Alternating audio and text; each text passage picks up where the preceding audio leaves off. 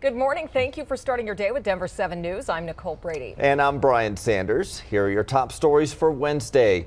The Table Mesa King Soopers in Boulder is reopening its doors this morning. It's been 11 months since a gunman opened fire inside the store, killing 10 people. This morning's ceremony will first honor the victims, and the doors will open at 9 a.m. Denver 7 was able to get an inside look at the newly remodeled building. There's a new entryway, higher ceilings, and more light. King Soopers says safety was at the forefront of the remodel. The state says it has given out more than 2 million at-home tests and nearly 4 million masks since it began distributions last month. Meanwhile, COVID cases continue to fall. Tuesday, the state reported nearly 2,900 new cases, which is the lowest daily case count in several weeks.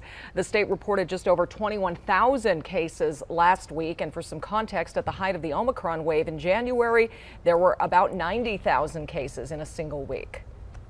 And a billionaire has thrown their hat into the ring to take over ownership of the Broncos. Byron Allen, the late-night TV comedian, interview host, and now media mogul, says he will officially be putting his name in the hat to bid to buy the team. If his purchase is successful, it would make him the first black majority owner of an NFL team.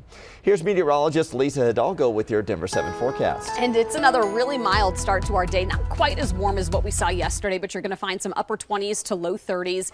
Denver just a touch warmer right now in the mid to upper 30s. We do have a little increase in cloud cover this morning, and we're tracking a weak system that's going to roll in today. As far as temperatures go, though, very similar to what we saw Monday and Tuesday. Highs are going to be right around 48 to near 52 degrees. We've got Denver at right around 50, upper 40s near Castle Rock and Aurora, 30s, upper 20s to low 30s in the mountains. Now, in the high country today, we are seeing increasing clouds, and there's a chance for a little light snow. A better chance for a little snow here in Denver late Friday night into early Saturday.